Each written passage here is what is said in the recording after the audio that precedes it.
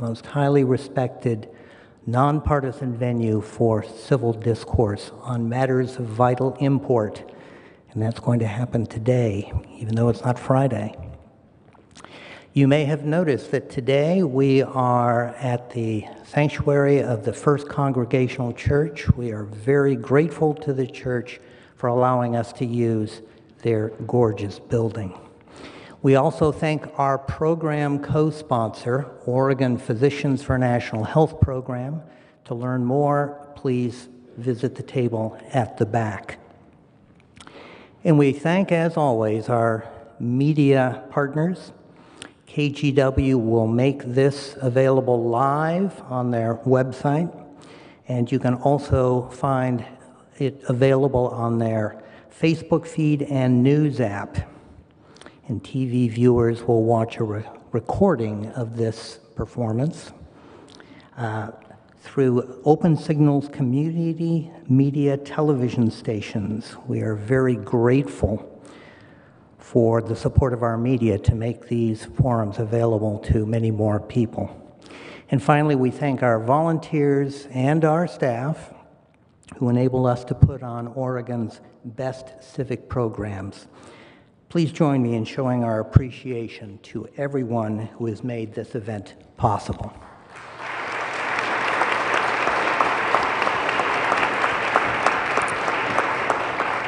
Oregon faces a healthcare crisis, as does the entire country. Very few of us can depend upon getting the healthcare we need when we need it without risking bankruptcy. Most people here are just one major hospitalization away from financial catastrophe. In response, the Oregon legislature appointed a universal access to healthcare work group with the Herculean task of finding a way to make affordable, effective healthcare available to all of us. Members of this work group included legislators, physicians, and representatives of all aspects of Oregon's healthcare industry. The work group released its report 1 month ago. I was really interested in what was in this report, especially as I was a member of this work group. Here to discuss the findings of this remarkable work group are three of my colleagues. Representative Andrea Salinas lives in Lake Oswego, represents House District 38. She's a member of the House Healthcare Committee, and she chaired our group. Not a task for the faint of heart. Martin Taylor is the executive director of the Oregon Nurses Association, and previous to that, he was executive director of public affairs with CARE Oregon and helped implement and design Oregon's coordinated care organizations. And we have former Representative Rich Vial. It pains me to say former representative. He lives in Hillsborough. He represented House District 26. While in the legislature, he also served on the House Healthcare Committee. He is still chair of the Washington County Planning Commission and has returned to his 30-year career as a land use attorney in Oregon. And our moderator,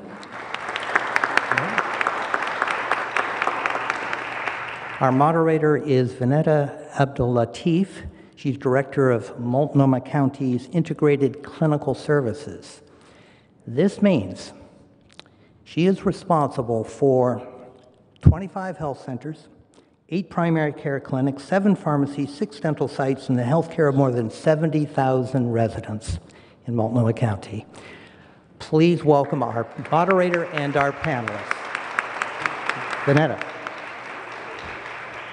Good evening. Is that working? Great. So I'm really happy to be here. I'd like to actually ask my colleagues here, would you be okay if I called you by your first names? Okay, great, thank you. All right, appreciate that. So I'd like to start with you, Andrea. Would you talk to us a little bit about what were your goals when you joined the work group? My goal is first to avoid it as much as possible. But Chair Greenlick tasked me as the chair of the work group, and we talked with our legislative policy research analyst and Representative Greenlick ahead of time to kind of figure out what he really wanted from the work group. And what his desire was to figure out, despite whatever the federal government might come up with in terms of rolling back the Affordable Care Act or putting new restrictions on how we spent Medicaid funding, whether it was in terms of block grants or anything that just really destabilized the current healthcare system. And I know system is a very broad term, the healthcare system that we have now, figuring out ways to make sure that Oregon was on a track that continued our healthcare transformation that we had started years ago. And so that was truly the goal, was what can we do, despite what the federal government may do, that will put us on track to continue healthcare transformation and also set us on a path towards something that looks like single payer or universal access to care. And as we define that, it was really more care, better care for more people for less money. But I think truly it was also to make sure that we were bridging this gap of any unforeseen negative policy changes coming down from the federal government.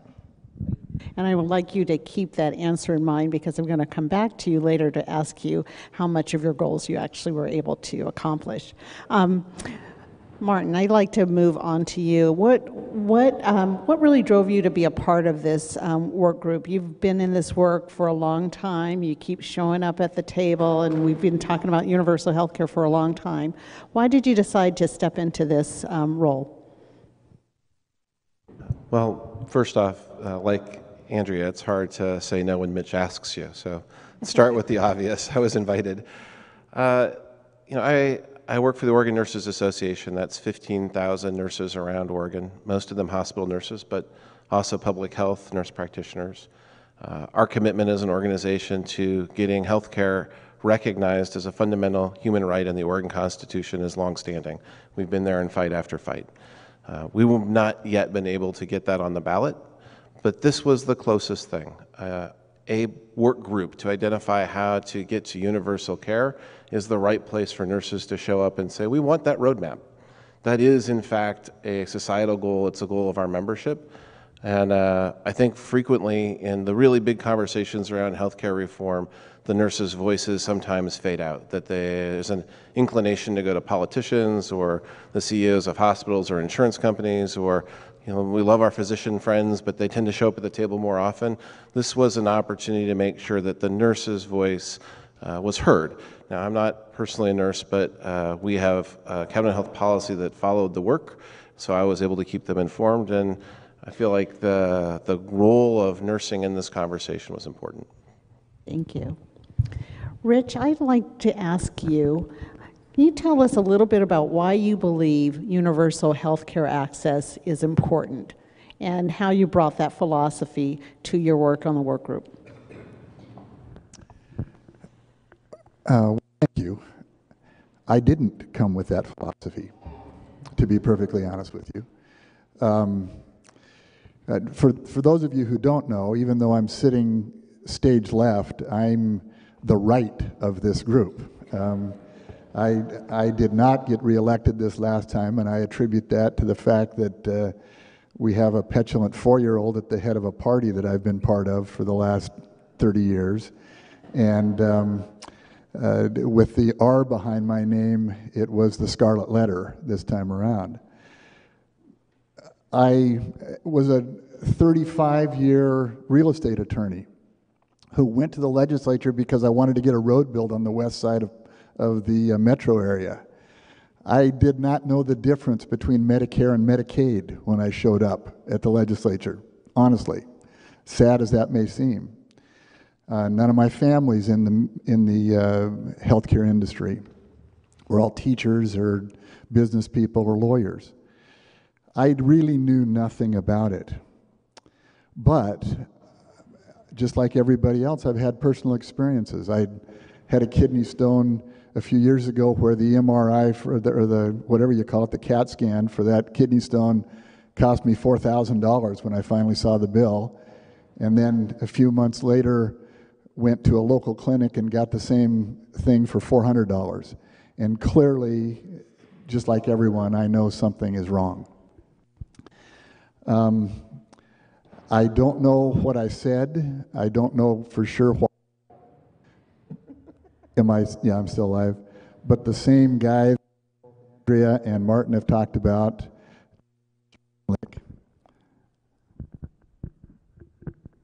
Chair Mitch Greenlick of the House Healthcare Committee, who's been there a long, long time, I think took a shine to me. We are good friends, and he asked me to be on the Healthcare Committee, and I'm grateful for that. To be honest with you, I came to this really skeptical about whether a single-payer system, universal health care, was the right idea. At the urging of people like Sam Metz, I read a great deal. I listened carefully during the process, and in the end, I do believe that we have to come to a place where we're going to be better than we are. I will make this observation. The only folks that have done it so far successfully, or even remotely successfully in the U.S., happened to be another guy with an R behind his name, Mitt Romney, in Michigan a few years ago. I'm confident that it's not a partisan issue. It is an issue that if we all understand it, we can find a solution. Yeah, Massachusetts, not Michigan. His dad was Michigan, that's right. Thank you. I want you to hold on to the mic for a minute. I'd like to do a follow-up. So you talked a little bit about not being there when you started, which I think is really great, and I appreciate you're talking a little bit about your journey. Share with us one or two compelling conversations or arguments that you heard that made you really look at universal access in a different way. And I think that would be really important for us as a group, especially being a Republican, how people who understand single payer and the possibilities of getting people all under one tent. We may be preaching to the choir sometimes, and so having a different perspective and hearing what are compelling arguments, I think would be helpful for us. Thank you. Clearly, one of the issues is just cost versus outcome. Those of us who are kind of raised by parents who were more about let's put in a fair day's work for a fair day's pay, and maybe that's why I was a Republican since I was a young man, tend to think in terms of cost and outcome. And when I began to understand that we were spending by many factors, more than many of our brothers and sisters around the world, and getting worse outcomes, it was jarring to me. I think that is a message that if presented properly, and if we can find a way to set aside partisanship, can really make a difference. And I know it has among my conservative friends. In my conversations with many of my conservative friends, they've come around when we talk about it that way. But as long, unfortunately, as we're worried about who gets to put the score up for the next campaign, I fear that we won't get that message out very effectively. Thank you for that.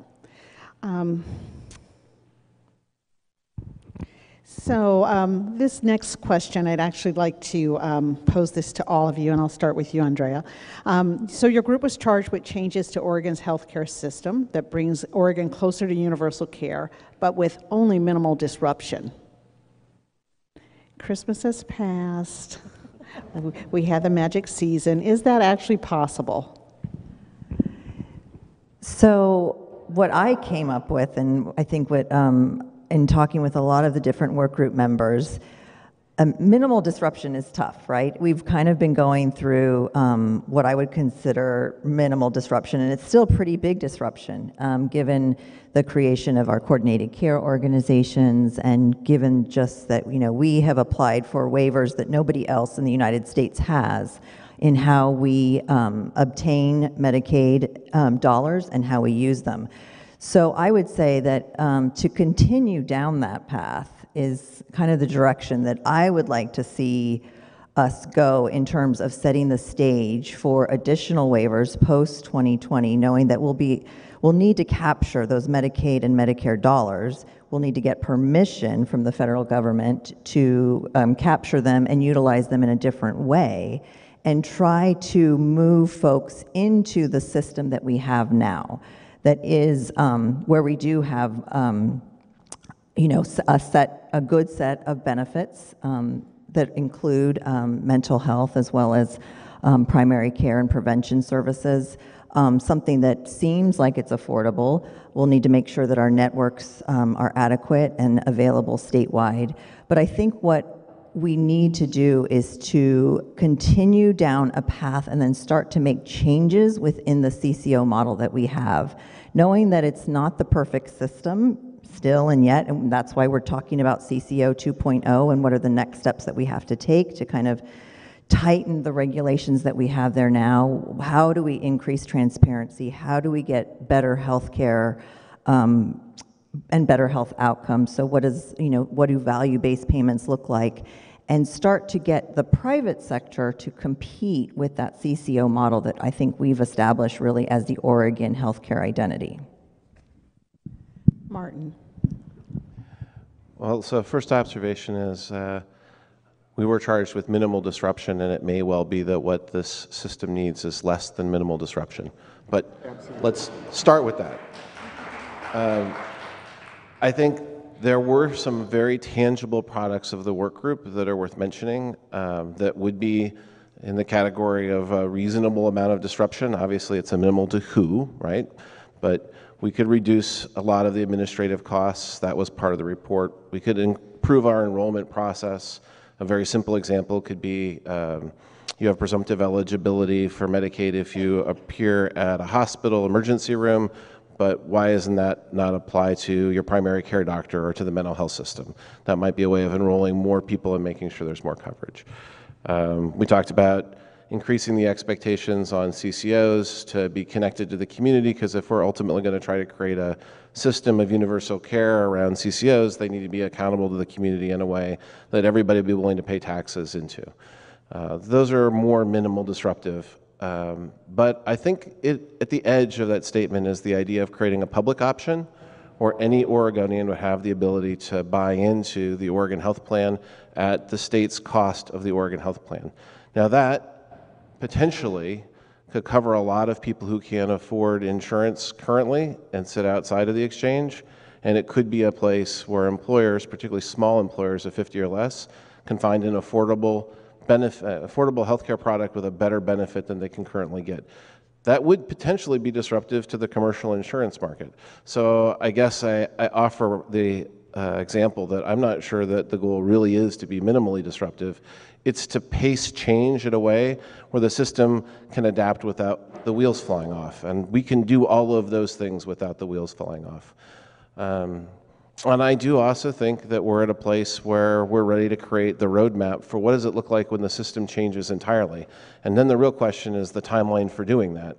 So the timeline doesn't feel very ripe when you have an administration in place that wouldn't support any of the necessary federal waivers. But federal politics change. So when that moment of opportunity comes, we need to have a really clear map and find those steps that get us there. So I guess what I felt like our work group was doing with Andrea's leadership and Representative Vial's leadership was starting the process of saying, here's the map to get to that place that isn't minimally disruptive, that is actually the disruptive change we need.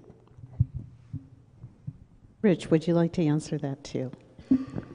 I don't know that I have a lot to add, but I do agree, Martin, that minimally disruptive is a word we had to toss out. It just wasn't going to get us to the place that really was going to make a difference.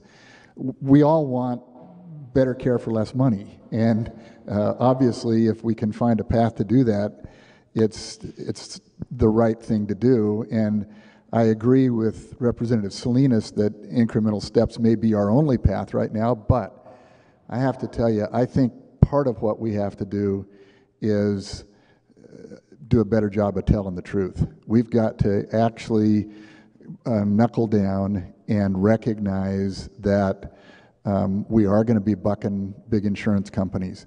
We are going to be dealing with that concept. We are going to be dealing with that concept of making sure that people don't game the system. And as complex as it is today, the games are myriad and they go on all the time. Government regulation is not a popular thing among a lot of people in this country, not just a political party, but just period. It's not a popular thing. But if we've decided that health care is a fundamental right of every one of us in the community, then it's going to be dramatic. It's not going to be slight and incremental. Thank you. So this is a good time to do the reminder here. So for our radio audience, this is City Club of Portland's Friday Forum on Tuesday. I'm Vanetta Abdellatif, and I'm speaking with Oregon House Representative Andrea Salinas, Oregon Nursing Association CEO Martin Taylor, and former Oregon House Representative Rich Vial. Okay, let's continue. The report stated that about 80% of those folks that are uninsured are actually insurable. So I'd like, and I saw that there was a recommendation around getting more enrollment resources out there. I'd like to be a fly on the wall. Can you talk to us a little bit about some of those conversations? One, around how did we get to the 80% are actually eligible for coverage. And two, I'd like to hear a little bit about your conversations about that 20%. Who are they? Why aren't we able to get them get coverage for them? So can I start with you, Andrea? Yeah, so this is kind of the population, a big chunk of the population that we're targeting are those who we believe can fit under currently one of our healthcare programs. So either Medicaid or they would be eligible for some kind of federal subsidies through the exchange. And the folks that don't have insurance right now, we learned through the work group, are the ones who either they lost it through their employer, or there's a lot of churn within the Medicaid population so that they have possibly had insurance over the past 12 months, but at some point lost that insurance, which goes to Martin's point about doing some type of presumptive eligibility for, either primary care or, some kind of health clinic doctor. But the biggest, I think, issues are around that continuity of care for those who aren't insured right now and don't have any access to that preventive care, and they will go right to the emergency room. We also know that there is a large group of folks who are working, and they are undocumented folks. So we know that those folks could also likely pay into the current per member per month Medicaid system and have access to primary care that they don't currently have access to. And so when they are working in agriculture or any other type of service industry and business and they get injured, they go straight to the ER. And so we want to avoid that, and we know that there's the potential for those folks to also be able to buy into the system. I think she gave a really thorough answer, but do you have something you want to add, Martin? Maybe just two small points. Just so there's no confusion, 94% of Oregonians are insured. You're talking about the 80 and 20% of that 6% that are uninsured. So that's important to be clear on. And of the 80% that are insurable, we did know a lot of them are going to come in and out of Medicaid, and what those folks will experience is as soon as they present for a health condition at a hospital, they'll get insurance. So there is a certain amount of the system not expecting or requiring people to stay insured in order to get health care, which is actually a disadvantage to giving them care when they need it before they're in the ER. There's also a population that opts out that makes over 400% of poverty, because you can make quite a bit of money as a small employer, for example, and still not be able to afford a really expensive health plan, particularly if you've got a pre-existing condition or have the disadvantage of being older. So those kinds of things are where this Medicaid buy-in would help. And I also just want to make one more clarification, which is there's a difference between insurance and access. So that 20% does have access to healthcare, at safety net clinics, at the ER. What we're really talking about is making sure that people have the right care in the right place at the right time. And that 20% that's not getting that tends to be folks who are not considered citizens but are residents of the state. And the reality is we're caring for them in the wrong place at higher cost at the wrong time. So even that 20%, there's a big incentive to get this right. Appreciate that. I add just one more thing. One of the things I heard during this process was that there were a group of people, and I didn't hear it in the committee meeting as much as I heard it out knocking on doors campaigning for office. We're not really interested in coverage. We don't think we need coverage, or it's just too complicated to sign up, or I lost it, and then when I went back to sign up the second time, I couldn't figure out how to sort out what had happened to me the first time relative to now what I had to do. And there is a philosophy among not an insignificant number of people, I believe, that once again, the system is rigged, I can't navigate it, and so I'm just going to back off. I have an aunt and I told this story in one of the committee meetings, in her late 70s now, actually I think she's 80 now, who said, heck with it, I'm not going to keep trying to get the access and get myself covered, I'm just going to pay that penalty. And this was under the Obamacare model. Now she's had some significant health problems, and frankly my wife and I have covered her, which she feels horrible about. She's a very responsible, good human being. But I think this is one of the places where we're going to have to find a way, even under single-payer government systems, to make it much less difficult to navigate than what I'm seeing the direction we're headed right now. I want to follow that thread a little bit, because running federally qualified health centers like I do in government, the challenge with government systems and the criticism, sometimes fairly, sometimes unfairly, is that it's overly bureaucratic. But what also works against you is making sure that you also are accountable for those public dollars. So did you all have any conversations about how to balance these two competing ideas around simplicity, getting it out to people when they need it and how they need it and quickly, and being really accountable and transparent for public dollars? So, I mean, I think Representative Vial just made the case for single payer. It's, you know, the complexity that we have now is so burdensome on everybody. So not just, you know, the patient and the consumer and the provider. None of us can figure out insurance and appeals and their whole process. So, I mean, he really did just make the case for it. But I think in our group, something that came up that I should have mentioned too is, yes, we do have to be good stewards of the public dollar, and I think that's what we're going through right now under the coordinated care organization model.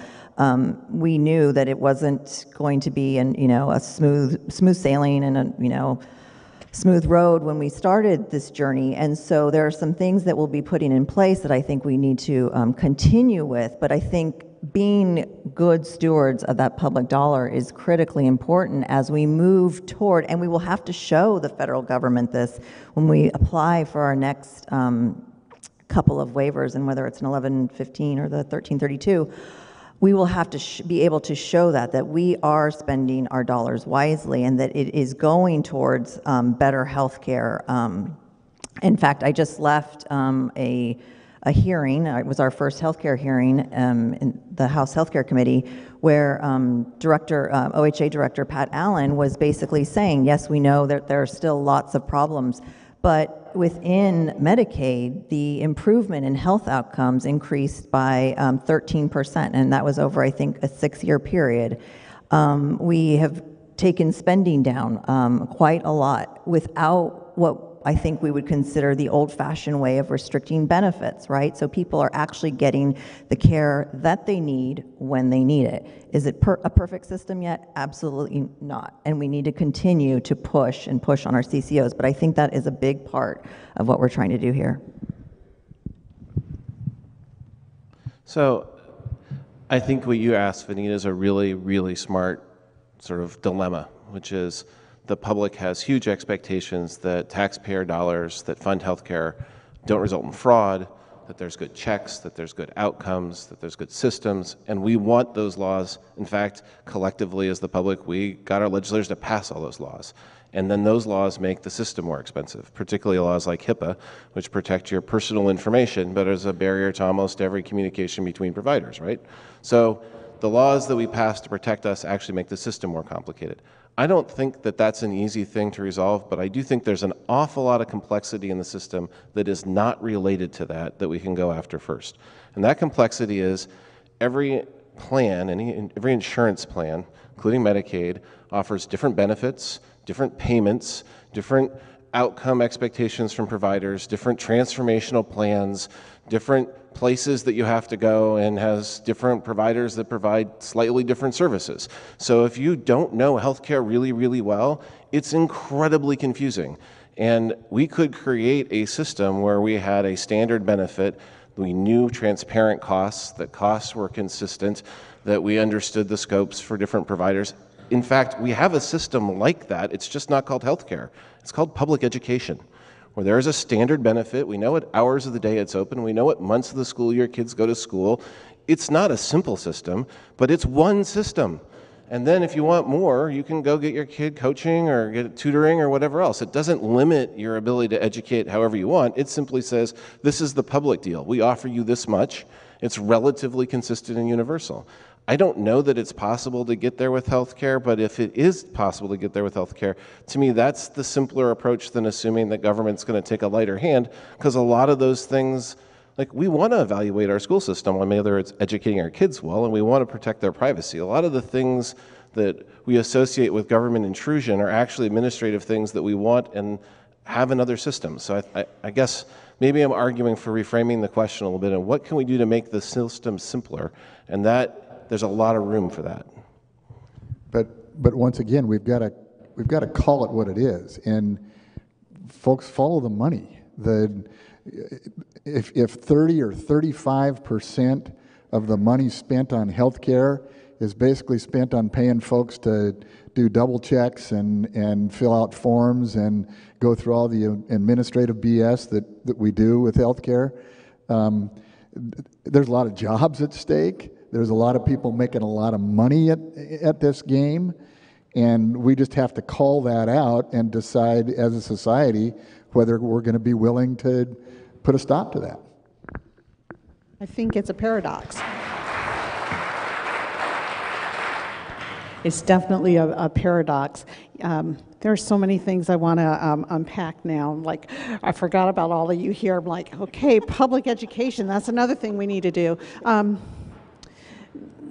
Let me see if I can form this, this question succinctly. One of the things that I think is challenging when we start to look at systems that are government or single payer or even with education, and you talked about the value add and being able to get more for your kids or your individuals, as an individual, if you could afford it. I'd love to know how you all talked about healthcare and access to these resources for communities of color that aren't around the table, that are experiencing some of the highest bad outcomes for lots of structural problems in their system, not just the ability to pay. Did it come up? I guess that's the first question. And if it did, what did you all do about it?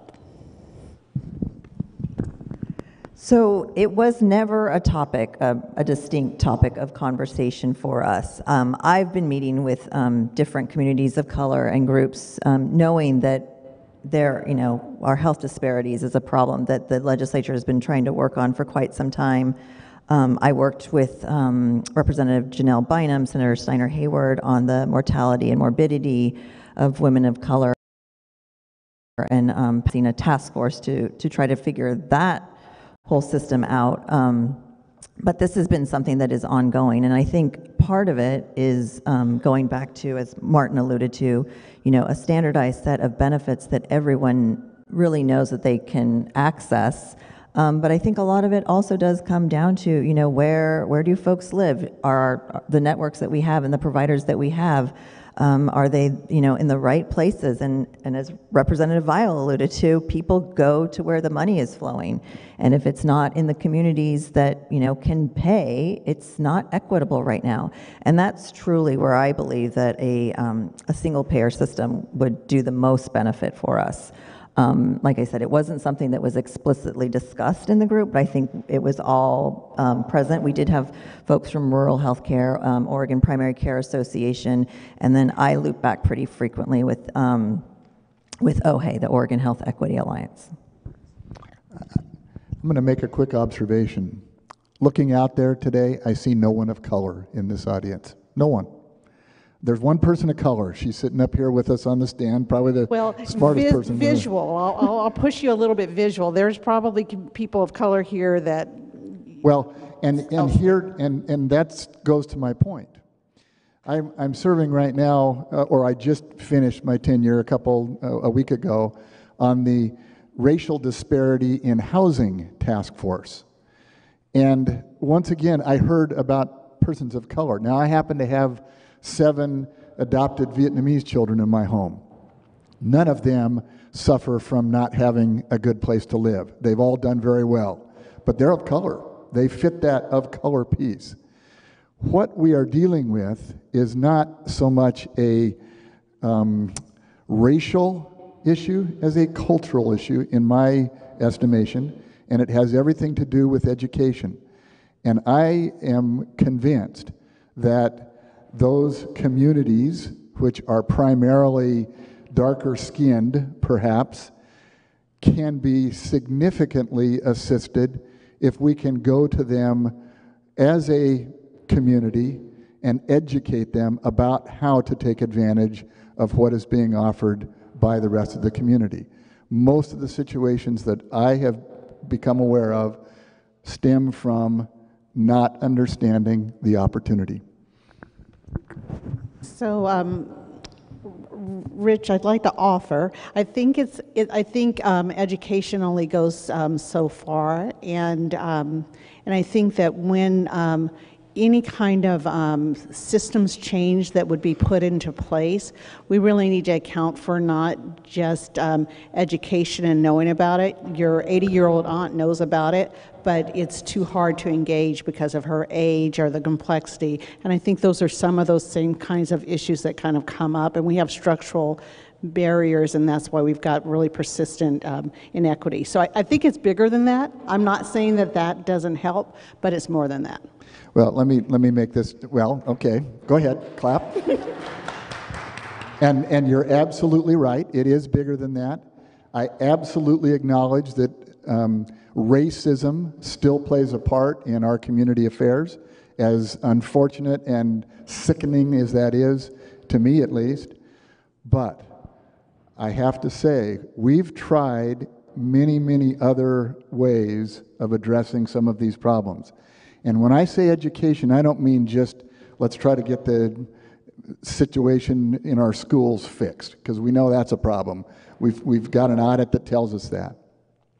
What I'm saying is that we have to begin inviting the communities that we're talking about to set up their own educational systems that are culturally, and I mean culturally, not necessarily racially, designed to address the way that those communities act. I can tell you from personal experience that my Asian immigrant children do not operate culturally the same way that their brothers and sisters who were born and grew up here do. And I remain convinced that this is an answer. It may not be the only answer, but it's a big part of the answer. Okay, I'm going to move forward. Martin, did you want to respond to what was shared in the work group around this? I don't think we spent enough time on the work group around this. Right. I had a thought, but I also know that there's a sign saying go to Q&A, and I'm going to honor the direction of the sign. I think that's a timely sign. Okay, so For our radio audience, this is the City Club of Portland's Friday Forum on Tuesday. I'm Vanetta Abdellatif, and I'm speaking with Oregon House Representative Andrea Salinas, Oregon Nursing Association CEO Martin Taylor, and former Oregon House Representative Rich Vial. So now we're moving on to audience questions. Do we have a runner with a... Great.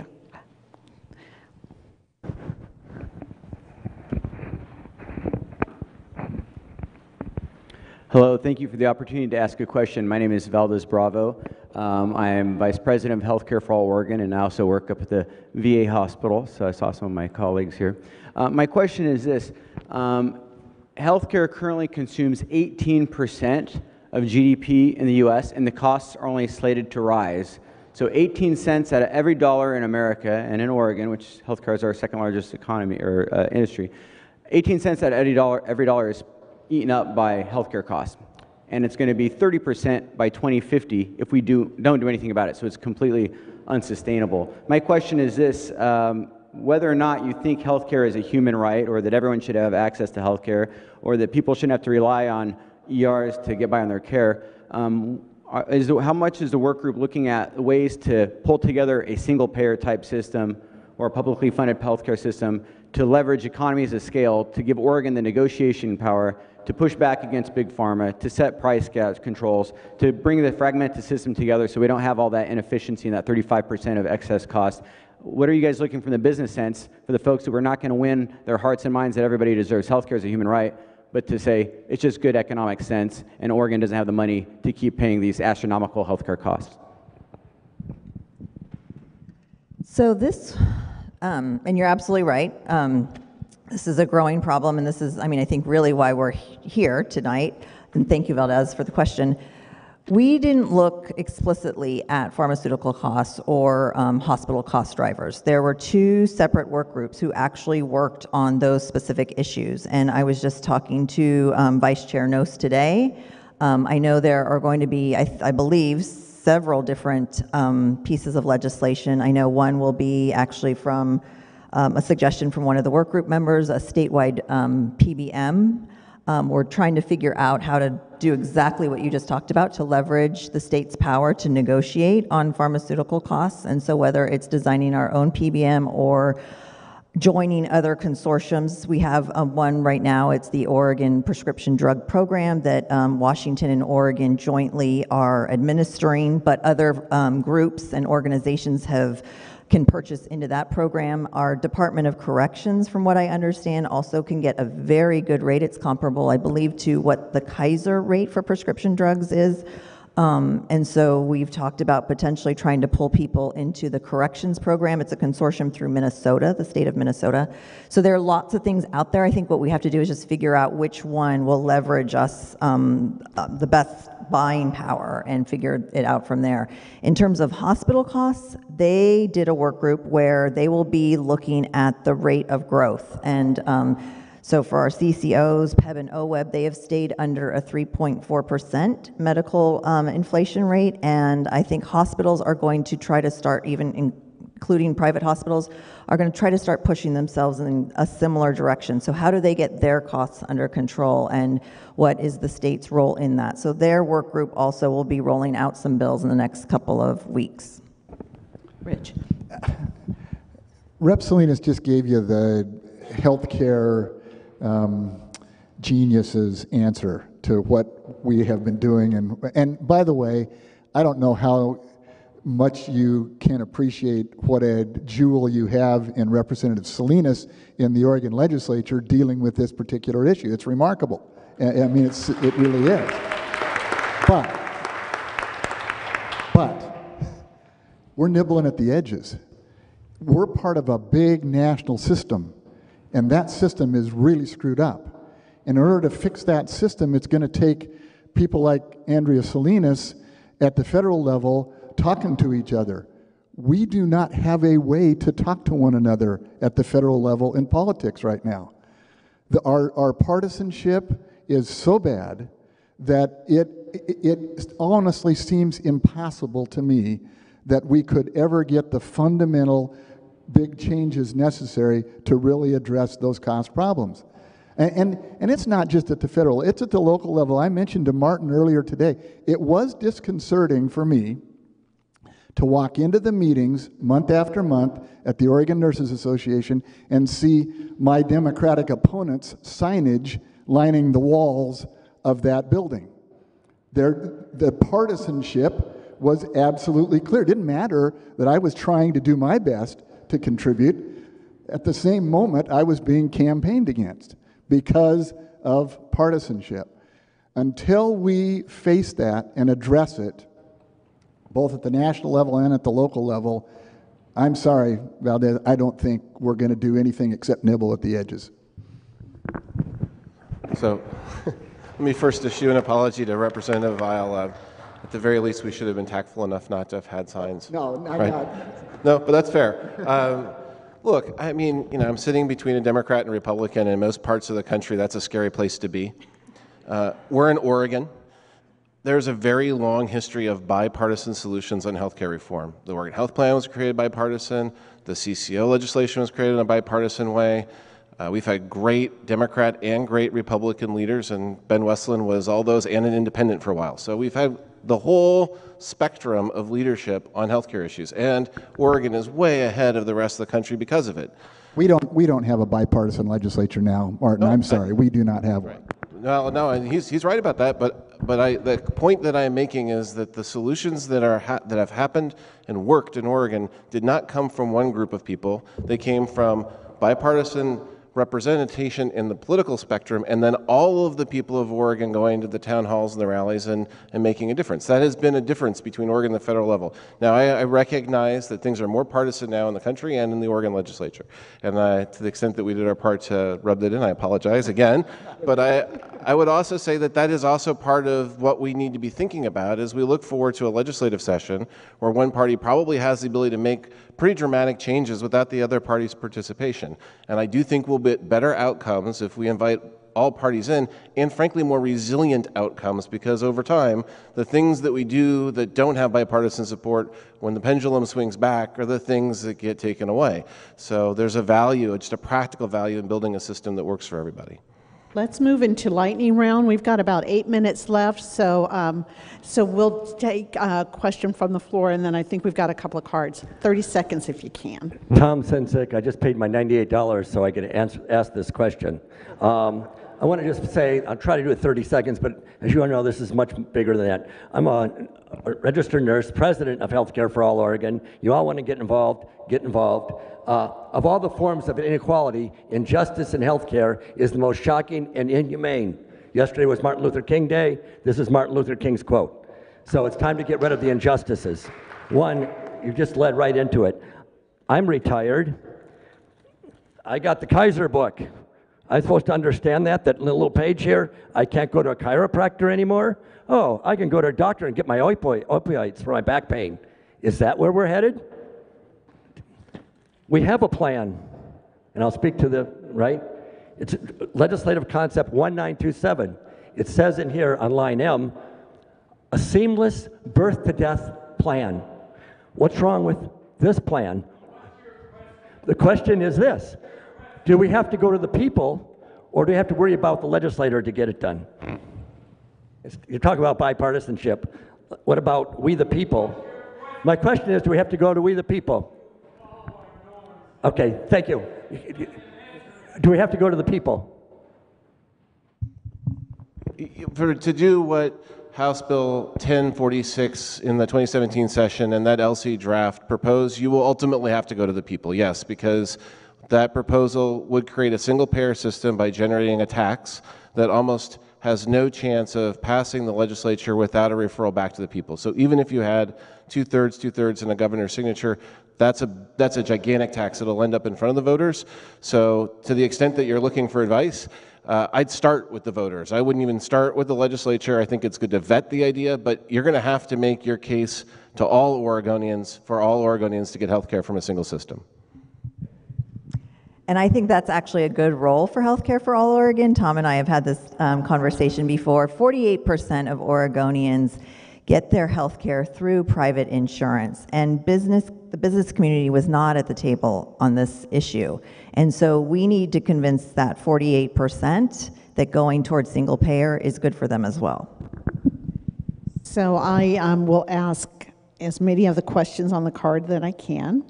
But this one, I think, will capture most of it. How do you persuade someone with excellent health care insurance through their employer to support single-payer universal health care?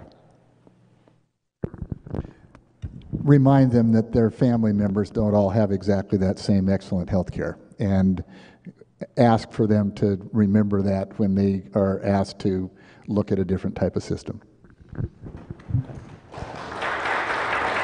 Look, I'm a believer that building off of the foundation that we started with healthcare reform 7 years ago, that the CCO model will eventually be the most affordable and highest quality healthcare in the state, and all you have to do is give people the option to buy into it, and they will, because it's simply going to be better.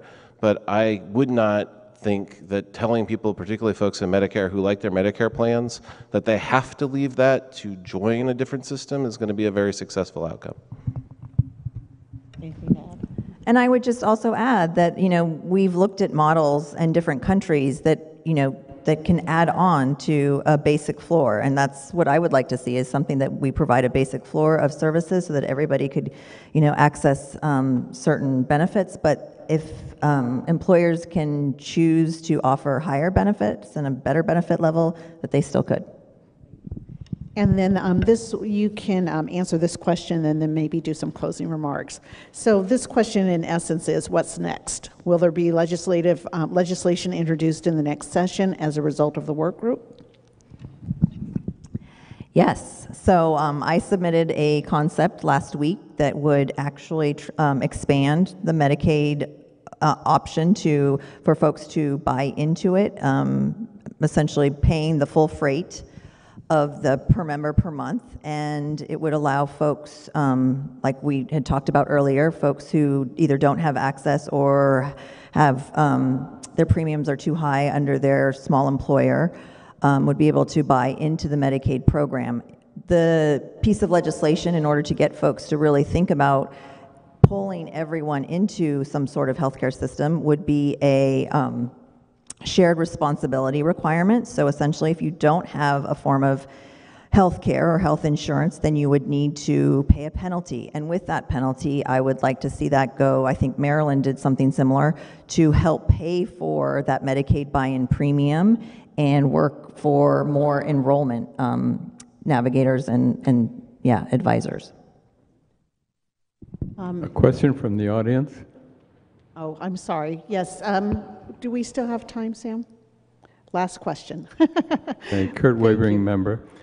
I was reading today about a transparency requirement on hospitals, that very soon they're going to have to list all the costs that go into the care that they provide. And I'm wondering if that kind of thing will lead in the direction that your committee recommended, or will it make it even more confusing?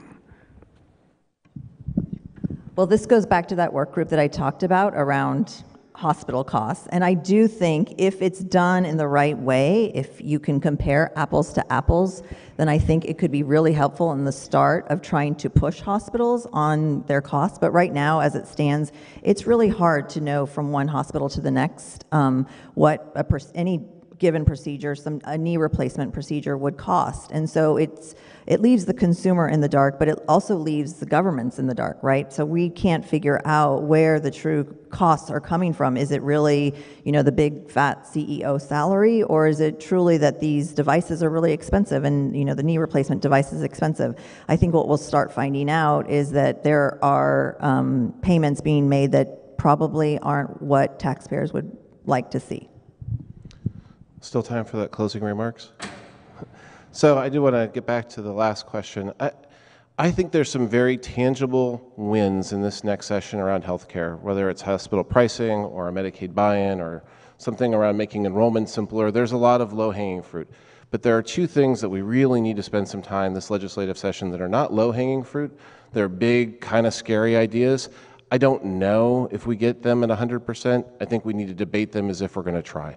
And one of them is the bill that Tom Sinsick referenced earlier that Healthcare for All Oregonians is going to support, which is a bill to talk about what would the roadmap to single payer look like, and can we create a process. There's calls for a Healthcare for All Oregonians commission or board to getting there. It's time to really, really take that seriously and see if we can make that really big lift. And the second thing is a proposal that would make primary care something that would have universal access and be one system for primary care. I have to say, I know enough about this to be dangerous and not enough to know all the reasons that it might not work, but we have to take that proposal very seriously. I've worked in a lot of legislative sessions.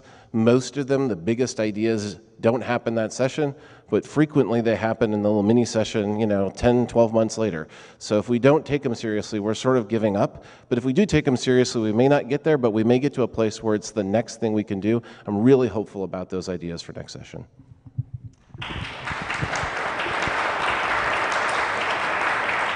And my only observation is that if you don't keep talking about it, nothing's going to happen for sure.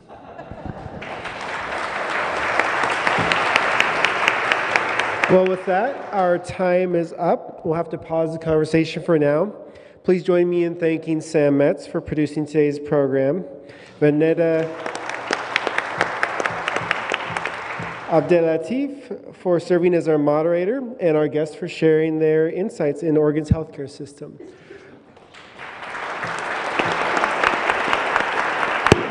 Thank you all for coming. We have a reception downstairs. Please join us, and I believe some of our guests will be there as well. We are adjourned.